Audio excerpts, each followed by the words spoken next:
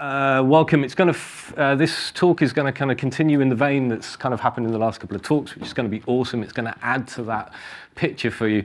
But before we get there, just everybody just pause, take a deep breath. If you have been sitting down and you want to stand up for this, you're more than welcome. I'm well aware of my social responsibility right now because I am between you and lunch. So this is timed for 30 minutes, and we are going to stop in 30 minutes time. If you want to do questions and stuff at lunchtime, we'll do all that kind of stuff. So take a deep breath, okay, in and out. What I want you to do is think of a time, or how many times in the last couple of years or in your life have you ever said kind of one of these things: it's impossible, I'll never make it, I'll quit, I'll fail, it won't work, that's not going to happen. Now, maybe there are people out there who are thinking, oh, I'd love to do couch to 5K, I'd love to do a half marathon, I'd love to do a marathon, I'd love to do an ultra. Well, are there any crazy ultra people in the room? There's always one. No. Wow, okay, they haven't turned up today. But it's that whole kind of piece around some challenges being put in front of you and something automatically stops you. I was having a conversation with some potential trainers for Scrum.org, and we were kind of musing over the reasons why they might not apply to be a Scrum.org trainer. Some of that comes down to actually some innate fear of doing whatever, doing something different. They're not going to be respected or taken in by the community. It falls into kind of probably one of these categories. And we've all got one of these stories inside of us. What I want to do is present to you this picture, which is like the what ifs. But what if this could happen? This is me and a very good friend of mine somewhere up a mountain on a really lovely snowy day, carrying some ridiculous weight with two very fluffy dogs. You know, a lot of people would have said, oh man, it's too cold, not going to do it, it's too much weight, it's too high, never going to do that. We had a load of fun getting lost in snowdrifts and stuff. But there's always that what if. And the what if leads to regrets. You can't spend your whole life regretting stuff.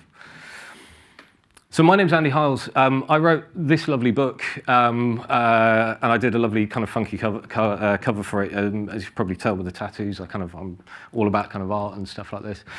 This talk isn't about that book. I'm not here to sell you the book, right? I'm a professional Scrum trainer with Scrum.org. I'm a professional Kanban trainer with Pro Kanban. I have some things that are very dear to me in my life, and there are two of them up in that kind of top right corner, as it is on this one. These are my two little monkeys. Okay, that's my life. I'm in a cuddle down in Cornwall. So that's just me. This talk is called the Performance Ethos. It used to be called the Performance Mindset, and I started digging into the term mindset, and actually it came out a little bit more dogmatic than we are used to it being used. Right? We hear that term a lot, and there's a few terms in here which we can easily associate with what we do very quickly. Once you start to dig into them, actually, ethos fits us a lot better. Ethos is about behaviors, the way we conduct ourselves, the way we go about taking on a new challenge. That's ethos. So I changed this to be the Performance Ethos, and this is kind of picking up from the previous talk around that whole purpose thing. You know, Dan Pink has that very famous thing, that Autonomy Mastery Purpose, and it's a great talk, and I'm in no way kind of going, oh, it's a terrible book and all that. No, it's great. There's one thing that always gets me about that, though, is he has a line which is, the moment you take money, or you pay people enough to take money off the table, right, all of those Autonomy Mastery Purpose things kick in. Okay, so you need to pay people a lot of money for those things to be true. Not entirely, okay? So we kind of go back to this, right? I'd never be able to, you know, and the I can'ts. I'm going to make everybody feel really terrible who's got kids in the room now. How many times have you said, I can't do that? I said, like, I can't do that, sunshine. I can't spend the time with you to do that Lego, right? I once heard somebody express, sorry, I just realized I'm going to be hated by the camera person for like going up and down. I once heard somebody talk about I can't being an excuse not to.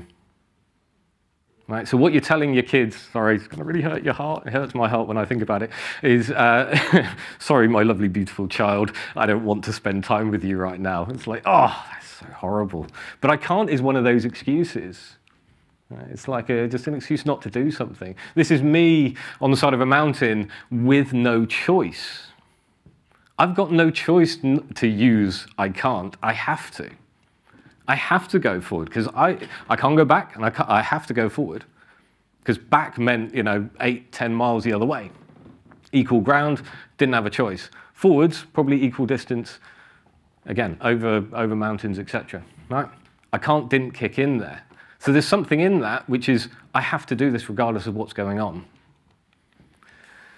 At the age of 41, I did something I had never expected to do. This is me looking really motivated. I was 10th in a race over the top of a mountain in South Wales. Pretty extreme race. You can see I'm looking kind of like, get me through this RV. I want to get out of here. I ended up being the guy, I've kind of blanked out. I ended up being really good mates with him in the end because me and him ended up kind of competing through that whole race.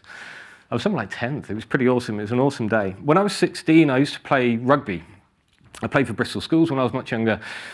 And about the age of 16, I played a rugby match and I obliterated my right knee.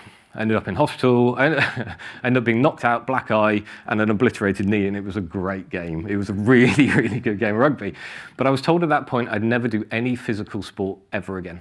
That was it. And I believed that. You're 16, you're impressionable. So you believed that this knee wasn't recoverable enough to do anything in life. And actually, for the next 5 or 10 years, I tried to get back into rugby. I tried to do amateur games of rugby sevens, and every time my knee stopped me. And it took me a long time, up until age of about 35 or so, before actually my physicality got to a point where I could start doing stuff. Right? It's not a poor me story.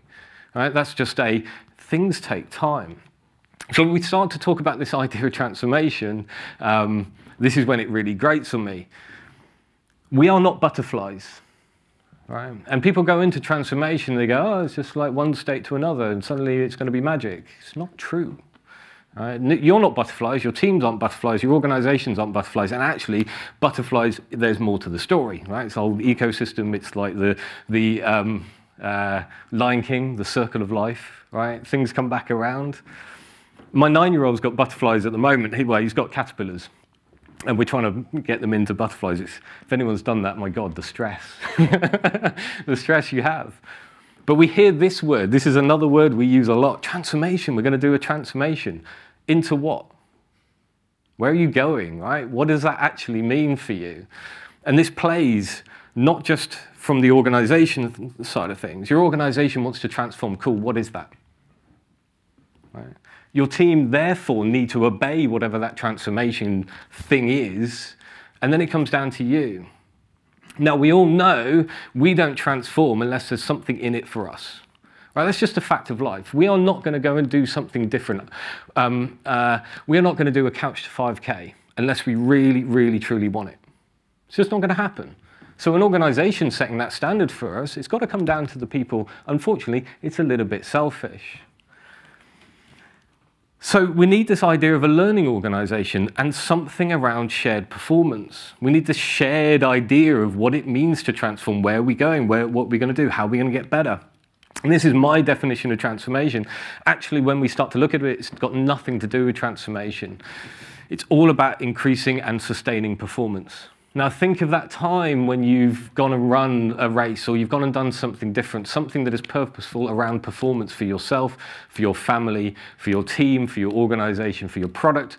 What did that look like? What happened? Because it wasn't necessarily about just doing it, it was around getting to a point where you were increasing and sustaining that performance.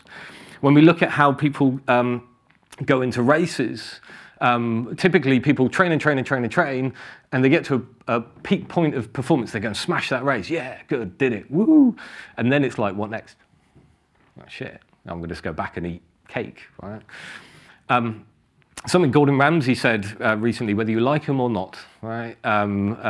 He said, actually, getting a Michelin star is actually harder to keep than it is to obtain. You think of the standards for like a Michelin star restaurant, the detail, the cleanliness they have to do. Whenever they serve any dish, it has to be absolutely bang on every time, regardless. Is that how you perform? Is that how your teams performed? Is that your organizational vision of transformation and performance? So we have to think about that when we're starting to talk about transformation. So we start to think of this idea of sustaining performance. We want to get to a point where actually, yes, we're good enough, but we still need an uplift. And I was reminded of this on Dan Vacanti's course on Thursday and Friday. It's great to get to a point where your team's using flow, but but actually, you want to push them that little bit more, don't you? Right. We want to get better. We want to do more. We intrinsically, as human beings, want to be performant. We want to feel like we've got that level of motivation where we're smashing it.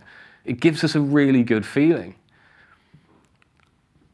So there are 3 elements that come into this. None of these will be brand new terms to you. Right? They're just going to be positioned in exactly the same, or in a slightly different way that you would have heard. You know, we need these ideas of goals. So I'm going to be really dangerous in here, and this is why I ask you to have a social respect back. I've got some social respect. I'm going to get you to lunch. I want some social respect back. I'm going to give you 2 minutes. Now, this is going to be really dangerous in this room, okay? 2 minutes. Turn to the person on your left. Don't do it yet. When I say go. Turn to the person on your left. What is either your vision? What's your transformation vision? Have you got something at the moment you want to go and do? What's your organization's transformation vision? What does that look like? Do you know what that is? What's their goal? What's their purpose? What are they trying to get out of it? What does that mean to you? So turn to the person on your left or your right. 2-minute conversation. What the hell is this? Go. See, it's a dangerous thing opening that up to a conference because you just talk and talk and talk. It's a very long 2 minutes. This talk used to be a lot longer. This is a really highly self-reflective talk, but we just don't have the time in 30 minutes. So there's huge topics in there. So we're going to skim through, but I want to give some kind of little kind of self-reflection kind of moment in there. The interesting thing of all of your conversations is actually what you'll have been trying to explore is this question. It's like, it's not just about the transformation being a state to state. Thank you for yawning. Sorry, I'm keeping you up. It's not just state to state. It's actually, there's a reason why we're doing some transformation. There's a reason why you get off that couch and go and run. There's a reason why you're going to go and smash it over mountains. There's a reason why your organization wants to be better. There's a reason why your team want to be better, and they do. Right? And then it comes down to you. So what part can you play in that? So what I want you to do, there's going to be these kind of like call-outs. This is where it's going to be self-reflected. If you've got a pen and paper, this is your kind of opportunity. If you want to kind of think about this over lunch, please do. Picture yourself achieving whatever goal that it is that you've got in mind. You might have one that you're prepping for this year. You might have just something that you want to do differently. You know, what does it look like to achieve that goal? Write it down, express it. Explain what it would mean for you to achieve that goal. Hold that in your mind. It's a pretty awesome thing. I remember when I did my race, that feeling of coming down the mountain, I knew exactly my timing on every stage of that race. Somebody asked me, they said, oh, what would failure mean to you? You know, what would it mean to fail? And I said to them, failure for me would be not showing up. It would be failure to turn up. And there's more to that story coming up. It's because I had this idea of what I wanted to go and achieve. It was so super important to me. So write down, express. How does that make you feel? What would you get out the back of doing what you're doing? Now, Eddie Jones said something amazing. I was flicking through the TV one day. Eddie Jones, the rugby coach for England, this was a good few years ago, happened to say this, right, from a vision point of view. I want England to be the team that everybody stops, or the whole nation stops to watch on TV. That's a freaking cool vision, right? Imagine that. The whole nation. I remember being 18, Euro 96. Lots of football people going, ah, yeah. Being in the centre of Bristol, apologies for the pirate accent, that's just me. Being in the centre of Bristol and being completely dead, everyone's in a pub watching England do their best effort to go and win that World Cup. Isn't that an awesome vision? So he said, like, this is what I want for my team, this is what I want for my organisation, I want everybody to get behind this thing. It's like, freaking awesome. How many times have you worked in an organisation that gives you that kind of feel? How many times have you been in front of a team and you've given them this feel? Whenever I start to work with new teams, I always say, I want this team to be the best team in the whole organisation. We are going to smash it. We're going to do our best efforts to be the team that everybody stops to look at, to wonder how they're doing what they're doing. It's a really simple ask. So what are you going to bring to that? You know, what are each and every one on this team going to bring to that to make that happen? Okay, let's talk about control. Pause, take a deep breath. So, think about that time you really wanted to achieve something. Like you wanted that thing so much you did absolutely everything you could to make sure it happened.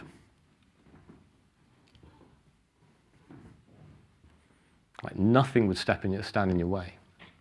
You put everything into it, your strength, your focus. And when you achieved it, it was awesome. So hold that feeling in your mind.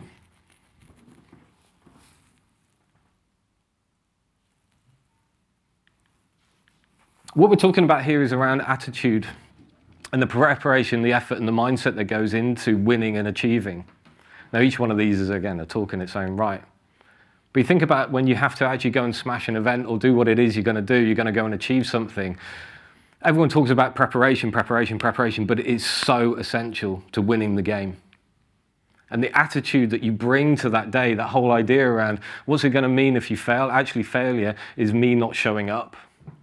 That's my attitude. I'm going to bring everything I can to win, whatever, regardless. Thank you. Then it comes down to the effort, putting that effort, and that builds your mindset. Now, there's kind of like focusing on what you can control, not what you can't. There's a couple of lessons in here. Don't, sorry for the squeamish people around eyes, don't like carve half your cornea off your left eye before you go and do a race. Things I can't control. There's a lovely thing when we're talking about the Stacey matrix and the kind of the known knowns, the unknowns, and I like the Donald Rumsfeld. Like, there are things we know, there are things we know we don't know, there are things we do not know are going to happen, right? Like ruining your eye. There's also doing it twice. Right? Some idiot did it twice. I woke up on the morning. So I did it this second time, I self-medicated. The first time I went and saw a doctor and he said, do this. I went, okay, cool. When I did it the second time, which was a couple of weeks before the race, I just self-medicated. I was like, yeah, screw this, whack a bandage on it, looked like a pirate, we're all good. I woke up on the morning of the race and I was, what tends to happen is scar tissue, and I basically pulled all the scar tissue off, and I was basically went into that race half blind, right? So I was still on that. I'm gonna show up, right, regardless. That was a magic moment. So when you're starting to think about what performance means for you and your team and your organization, it's all about the things you can control, not the things you can't. You might be aware a little bit of the things that are going to be out of your control. Great, identify them, do something with them, but actually focusing on the performance and getting better and doing what you can do is going to be far more beneficial to spend your time and effort on. Final point of this is resilience, okay? So remember these words: I quit. That one that hurts you when you talk to your kids. I give up, and I can't. These are what we call automatic negative thoughts. There's a coaching technique called positive intelligence where they put them into saboteurs. Saboteurs live inside us, and they act like little kind of sprites on our shoulders, and they come along and say, you're not good enough, you're not going to do it, that couldn't happen, you won't be doing this, or they'll say, other things, right? Everybody has this one called the judge, and the judge is that one that says, you're not good enough. You're never going to do it. And they sit there. You can't get rid of them. They will always be there. And depending on what your experiences in life, you'll have different saboteurs that will appear at different points. Now, the key thing here to do with all your saboteurs is to identify them. So that I can't, I won't, so I wouldn't be able to, it'll never happen.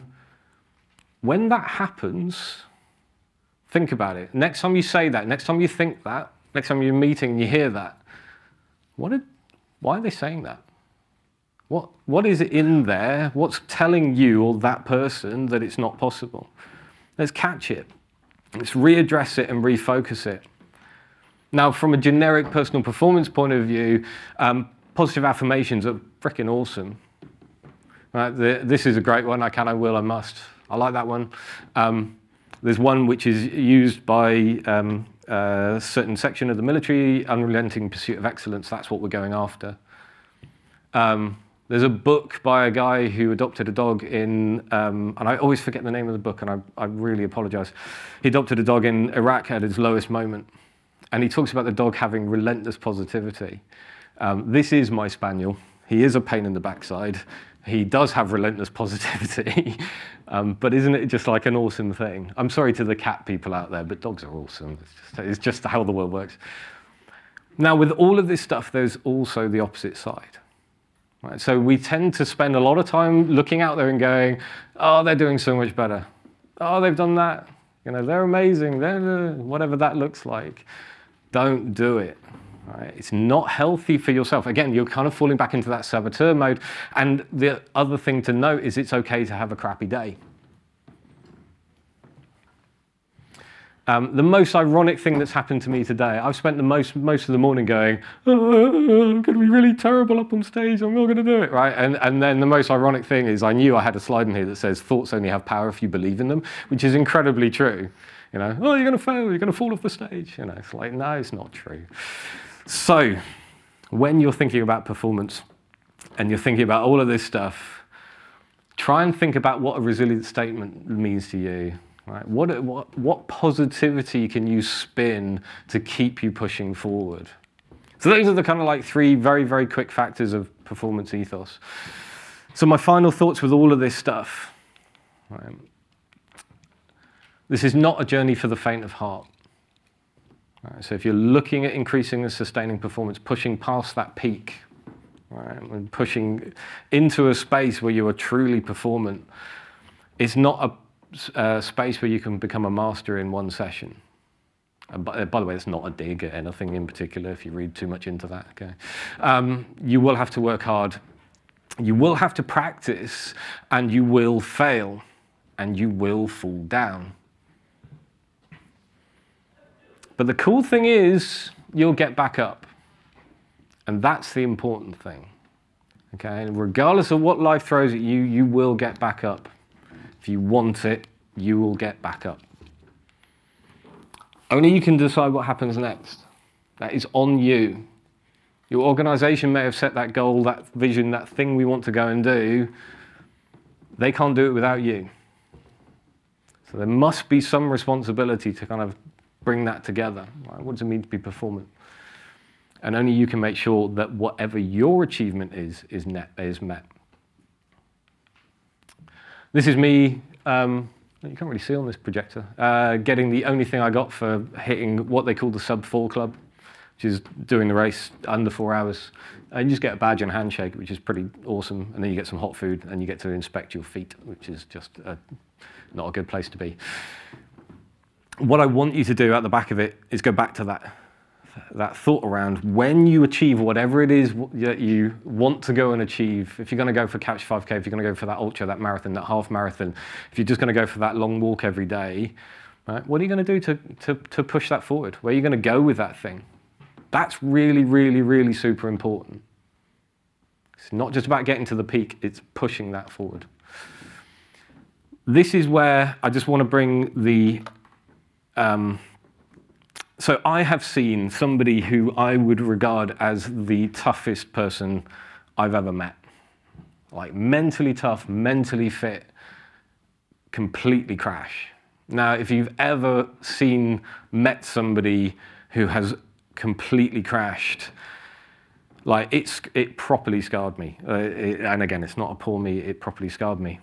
What I want you to do is, over the last couple of years or more, I've spotted more things like this on social media from really high-performant people, or who you would perceive high-performant people.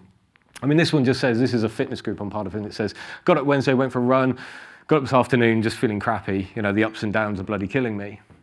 Like, that speaks for somebody who's not having a good time. Right? They're trying to push themselves hard. They're trying to go for that thing. They're trying to push themselves forward. They feel that relentless pressure. Just watch out for each other would be my thing. Right? We all have a responsibility to keep an eye on our friends. And if you see these things going on social media, reach out to them. It's super, super important. Really, really super important. So yeah, so while performance is really cool, go after it, right? Just be mindful of that stuff. And this is a picture of me and my best mate. There we go. That was the performance ethos.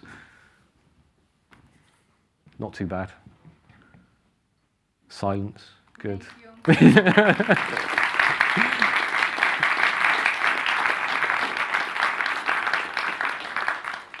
have like 2 minutes. Questions? Cool, go for it. I like your analogy. So if one person's very motivated to get up the mountain, but you're working with a team or an organization, what have you seen that works well to help take other people it's all got to come down to that sense of purpose. I think it was said earlier, right? The idea of purpose is so super important in whatever we do. The reason we get up in the morning to go and do whatever we do has a purpose. You're going to be working with a bunch of people who might have lost that purpose for whatever reason. You know, what are the strategies you can do? Explore why the purpose is missing. I mean, it's like the same thing in any life, in any kind of situation, in any context. It's going to be like, I don't know, but like I would be, first of all, exploring what is it they're missing from that purpose that they're not getting or they're not seeing. Even more, is there something else going on in their life that means the purpose is misdirected? And again, I come back to the social responsibility and looking after each other thing is just as important as kind of all the other work stuff that goes on. Did that kind of help? I know it's not a direct answer, but it's one of the challenges of doing what we do.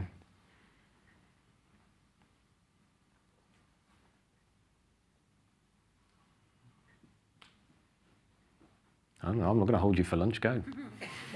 Thank you very much for coming. Good.